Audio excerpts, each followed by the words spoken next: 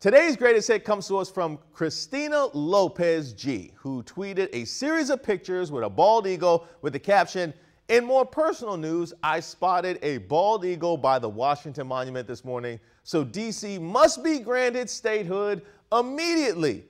I agree 100%, Christina. We deserve statehood. And if anyone has the pull to get it done, it is that bald eagle. Eagles are on currency. When I tell you the bird got its own money, I mean the bird has got its own money.